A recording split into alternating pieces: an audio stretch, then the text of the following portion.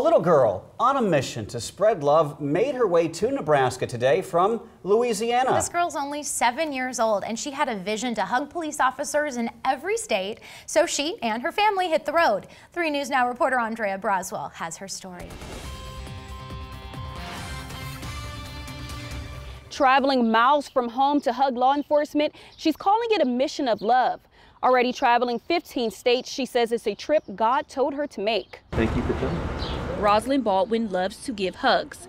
So much so, she's on a mission to hug police officers in every state, the people she says need it most. God told me to. Rosalind's mother says she came to her with this idea about a year ago. Please ask Daddy, y'all please come help me do this mission. I'm a little girl, but she's like, I got a big heart and I can keep loving and hugging. And today she made it to Nebraska City, where law enforcement say her hugs help them feel appreciated. I don't put my foot up. Do I have to do that? No. It makes us want to get up every day and do what we do to serve our communities. It makes us want to, strap on the vest and put on the badge and go in and serve those that we serve.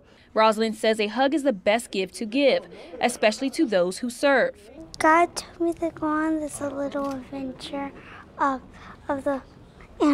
hug policemen because all they've done for us, they even risk their lives sometimes. Traveling across the country only by car, Mom says bringing her daughter's vision to life has all been worth it. Face lights up when she hugs them and when she's with them. I mean, it blesses me, and she asked me to do it, so I said I would do it for her. With Mom doing all the driving, she says she's hoping to hit all 50 states in 18 months. Reporting in Nebraska City, Andrea Braswell, 3 News Now.